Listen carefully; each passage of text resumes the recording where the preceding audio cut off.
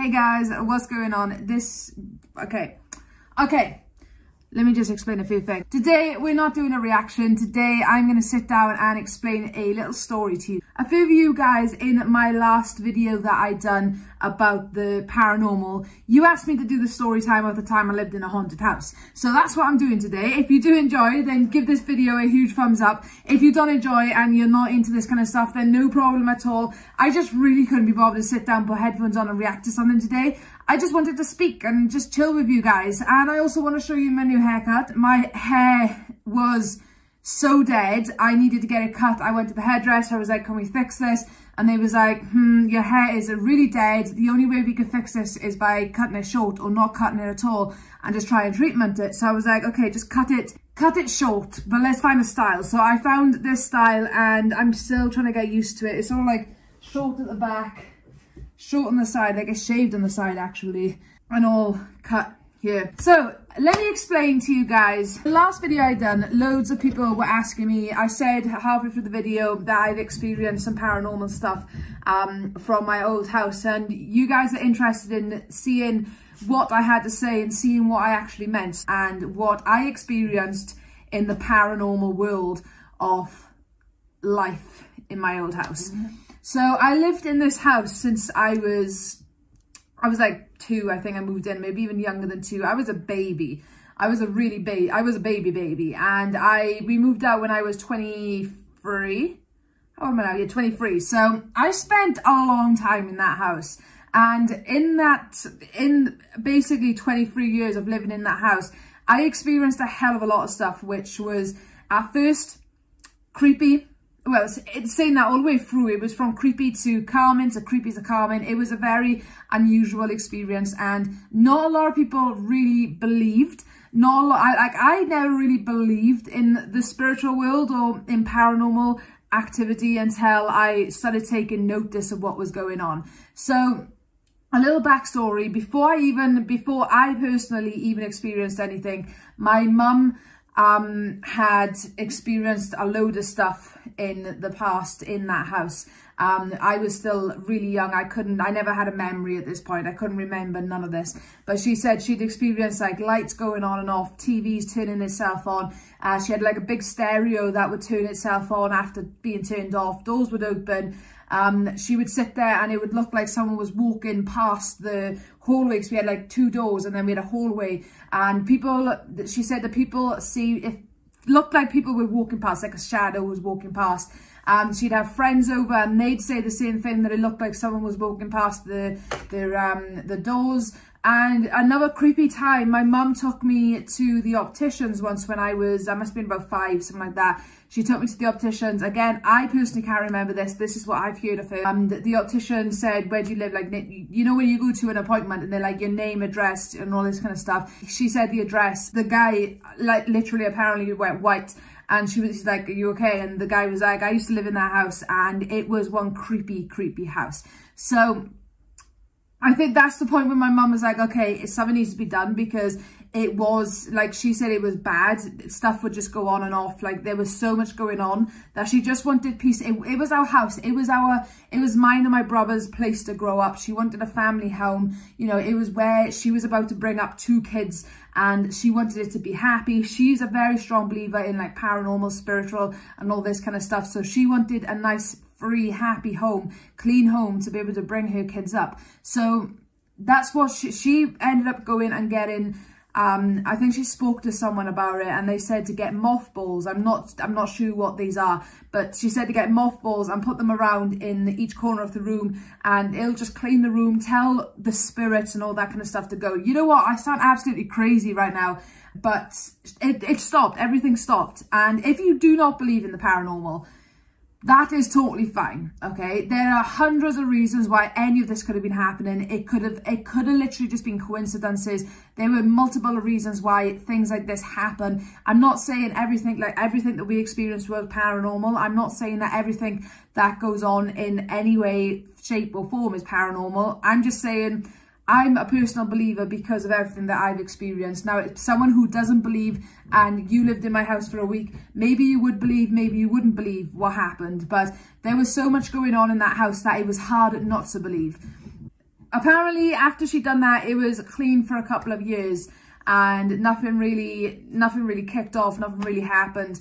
I'm not sure when it really started. I'm really not sure when everything kind of kicked back off again, but there were multiple times from the age, I'm going to say from about, where I first started noticing stuff when I was, I'm going to say about 12, 13-ish. I'm going to say then, that's when I personally started really experiencing stuff. So I remember my little cousin, I had my little cousin over, I was babysitting him. He was literally, I think he was 1, maybe even younger than 1. And I was babysitting him, and he sat there and stared at my bedroom wall. Now I lived in a middle room, and it was a kind of creepy room. I'll explain a few things about that room in a moment.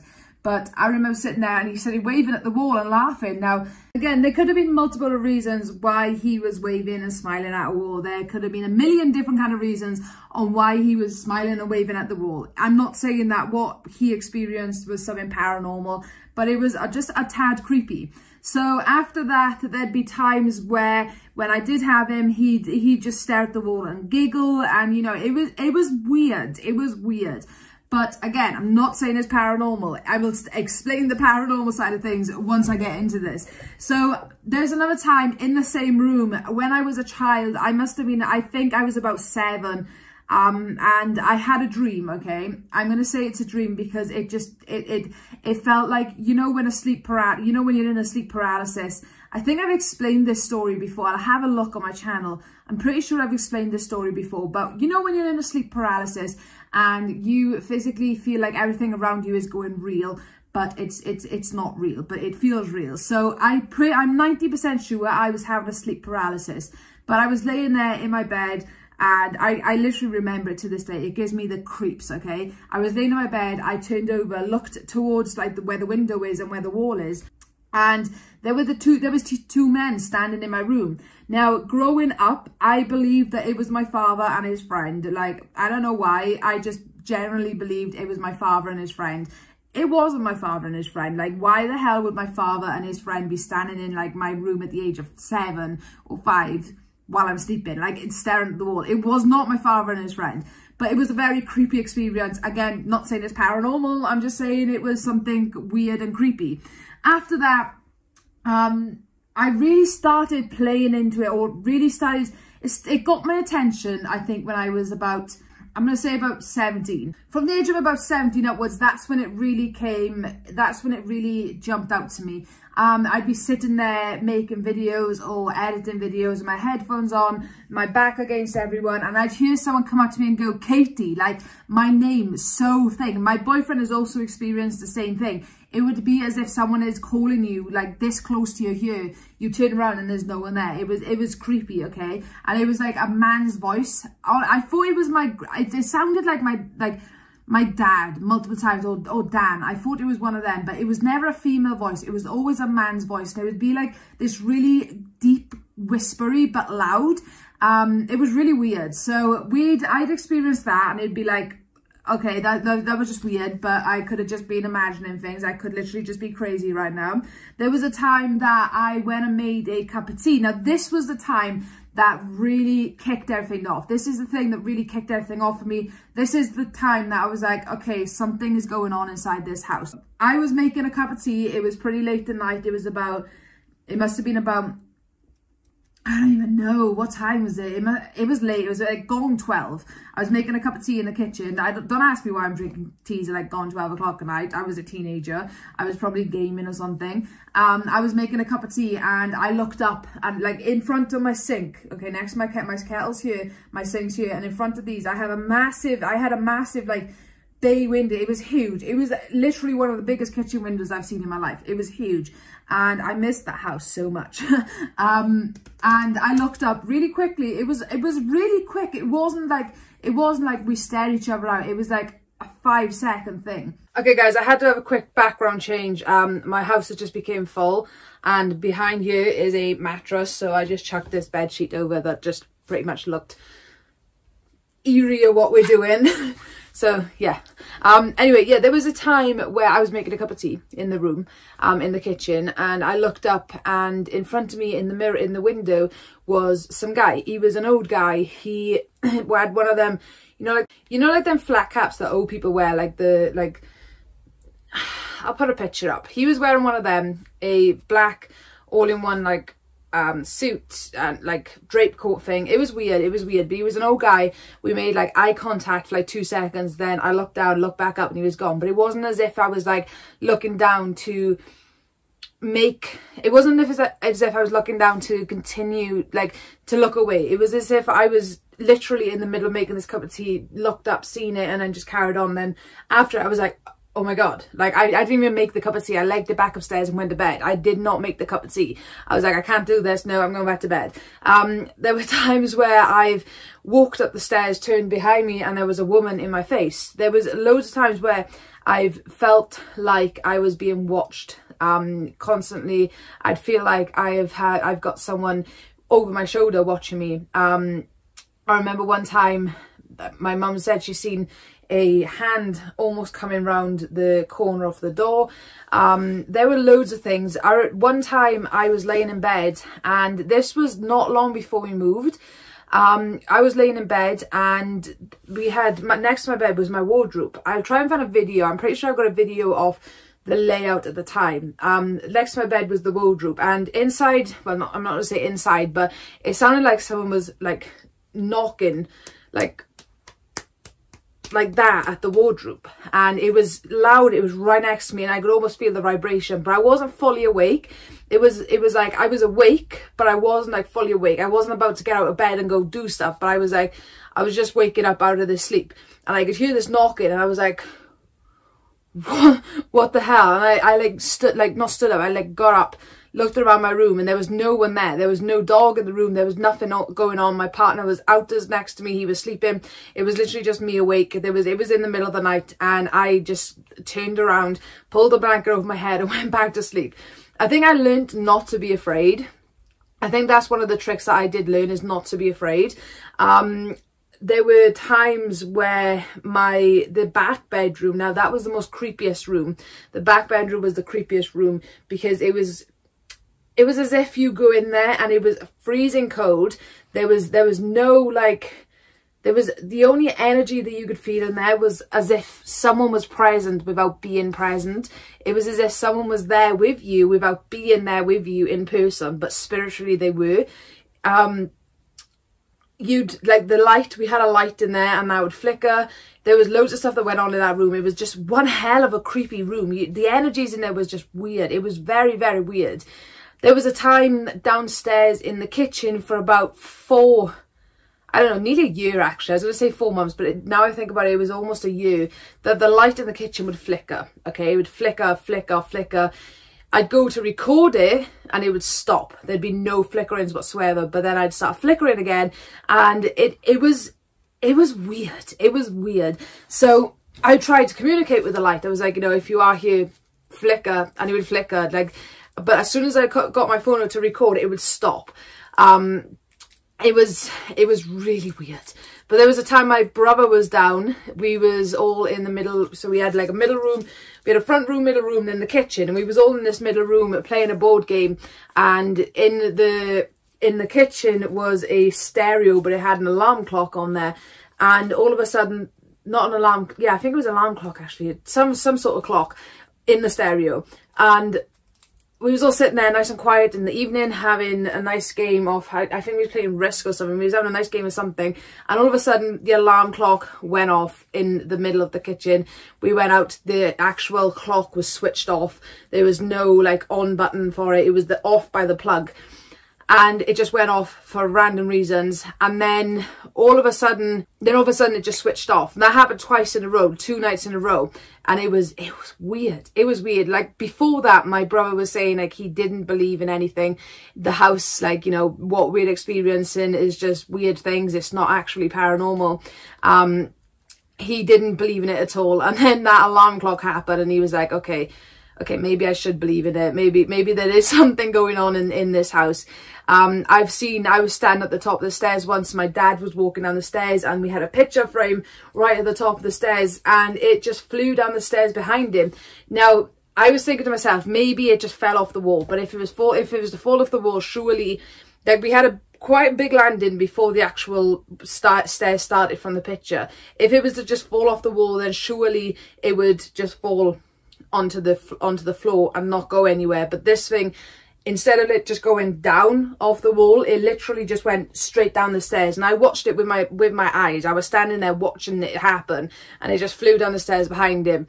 It was so creepy. It was creepy. Like, things would go missing and we'd be like, okay, give them back, and we'd shout, you know, come on, little diamond, which I'll explain in a moment, and things would just start appearing again. There was a corner in one of the rooms where the dogs would just go to and just start barking, and just like literally just stare at the wall. And like the corner, it was the door was there and the wall was there. So the door, like if the door was open, they'd be in this little corner between the door and the wall barking. And if the door was closed, then they'd just be staring between, like by the door hinges, just barking. And wagging the tail or sitting and stuff like that. It was definitely something going on inside the house, and I really, really, really wish that I got some sort of medium in before I actually moved from that house. We done little experiments with dowel rods, and they worked. It worked. Like, I don't know. Again, there's millions of explanations of why this could have been happening. There's a million reasons on why this could have been happening. I'm not saying that what we were experiencing was paranormal, because who knows if paranormal is real, but it was something going on inside that house. There's also, I've done a video on this, there was also a little bit of a backstory on the actual house. We found out that a little boy, I'm pretty sure, I can't remember how old he was now, I'm pretty sure he was 5, around 5, something like that. He died. He was living out of the house and he died. I ended up finding his grave. I don't know why. I had such a strong instinct to, like, I need to go and find this boy's grave. I need to find out information on this boy and find his grave. Now, I really didn't know why I wanted to do that. I had no like experience in doing this at all. I just really needed to go and find this boy's grave. I ended up finding his grave up to the graveyard, which was literally like 2 minutes up the road. I'm 90% sure I've done this story. Roxy. So guys, there's a grave over there. If any of you, hold on, let me switch you back.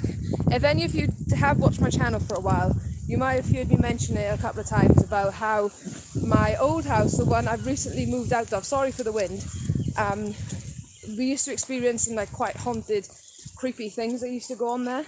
And I am literally standing about a stone throw away from the little boy who died in the house. And told you the story of him, but his name was Arthur Diamond. We called him Little Diamond, and anything that went missing, anything at all, we'd be like, Diamond, give it back, and it would appear back like that. Like shadows as well. If I seen a shadow, it was normally a little like a kid who I would see. But there was another guy, I can't remember his name, for the life of me cannot remember his name. I'm pretty sure we called him Walter, something like that we'd call him. And he was apparently a lodger in the house. We suspect he lived in the back bedroom, and we suspect he's the one who was chilling and living in the back bedroom when we were there, and giving off that like thing. But he died he was working in the docks, which was literally, again, like 2 minutes away from our house. He died there on his horse and cart, or something happened to him. Something tragic there anyway. So yeah, like, I don't know. The things that I experienced, I just cannot explain. There's millions of things. I could sit here all day and make like a 2-hour video explaining to you everything that I experienced in that house. And I miss it, literally, I miss it. Like, this house is so quiet compared to like what happened down in that house, and I really wish I got a medium or someone in to that house when we left to actually tell me whether or not that something was there, because I don't know, there was just loads of stuff happened Like, you'd hear stuff, people walking around upstairs. You'd hear someone walking down the stairs and there'd be no one down the stairs. You know, doors would open, there was lights would flicker. There was so much, like, shadows as well. And I don't know, you get used to it. You do get used to it. And you almost don't pay attention to it unless you really want to as well. Like, I'd tell people, oh, my house is haunted, and I'd have something happen to me while they're there, and they're like, are you okay? Because they're not paying attention to it. But I was always paying attention to it. I think that's what the problem happened, is that I was always paying, like, full attention to what was going on inside the house, if that makes sense. So yeah, there's so much, honestly, there's so much in that house which I really wish I documented a lot of it. I really do wish I documented a lot of it. But at the time, it was like, it happened so quick. It was like, you never had time to get your phone out. And when I did try to, with, like, the lights in the kitchen, when I did try to, it would stop, instantly stop. And it's like, I don't want to be recorded. But it was creepy, the fact that I found his grave. But whoever was haunting the house, whoever was there in that house, they weren't there to hurt. Like, when people say, you know, poltergeist, okay, when people say, oh, there's a poltergeist, my personal experience and my personal thought of a poltergeist, it's not that they are the devil, it's not that they're evil, it's not that they're out there to hurt you and they're ghosts that can move stuff so they can hurt you. They're not evil things. I think they got a name. I think the name comes from the film. I think when people mention a poltergeist, they get scared because of the film. But what a poltergeist really is, in my eyes, is a ghost or a spirit that is energized enough to be able to move things in a way that other ones can't. So, you know, you've got, like, a normal ghost and they can make little noises, or they can, you know, communicate with you through spirit boxes and this kind of thing. But a poltergeist is someone who is physically able to move an object, who is physically able to touch you. I've never ever been I've never hurt in that house, but I was touched. I was, you know, things would move around the house. And if that is the case, then we had a poltergeist in that house, but it wasn't evil. Like, an energy, a ghost, a poltergeist is a ghost that is energized enough to be able to move things. Everyone has different experiences. Some people say the poltergeists are evil. Some people say the poltergeists are nasty and they're just, like, one of the most evilest ghosts that go. But no, my personal experience is that they are just an energized ghost that has the energy to be able to move things physically without wanting to hurt you, if that makes sense. I don't know. I'm not a ghost expert. I'm just saying, like, I've had a lot of experience with ghosts. I've had friends who are ghosts. Now I sound crazy.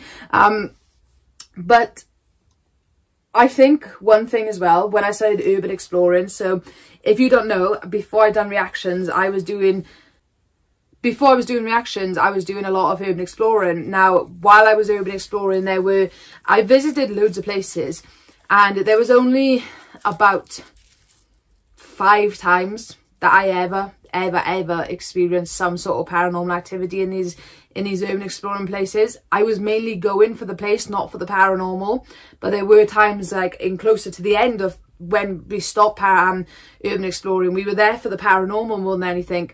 And there was only about 5 times where we actually physically got anything compared to what I got in my house. So I don't know. I miss it.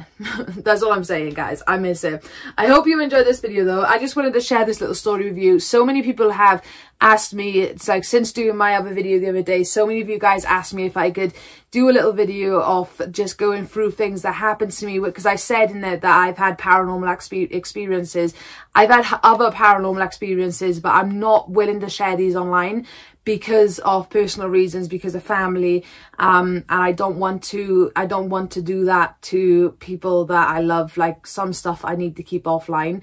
And one of the paranormal experiences, the first ever one I ever had, and the one that really, like, made me believe, I cannot share that. Like, it's too personal. So yeah, I hope you enjoyed this video. As I said, there are millions of reasons why this could have been happening. I'm not saying that my house is haunted. I'm not saying the ghosts are real. I'm not saying that paranormal exists. That's all I'm saying is what I experienced it. I am going to class as paranormal. What I experienced, I am going to class as a ghost because I believe in it. If you don't believe in it, no problem at all.